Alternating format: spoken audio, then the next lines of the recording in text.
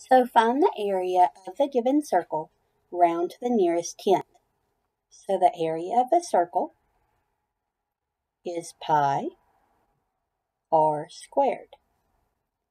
Okay, that means pi times the radius times the radius. So pi we're going to put as 3.14.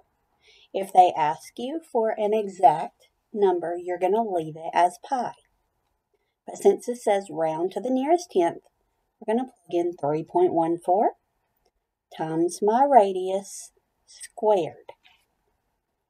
So I'm going to use my calculator there to do 3.14 times 12 squared, or 12 times 12. And I get that my area is 452 and 16 hundredths, and that will be centimeters squared.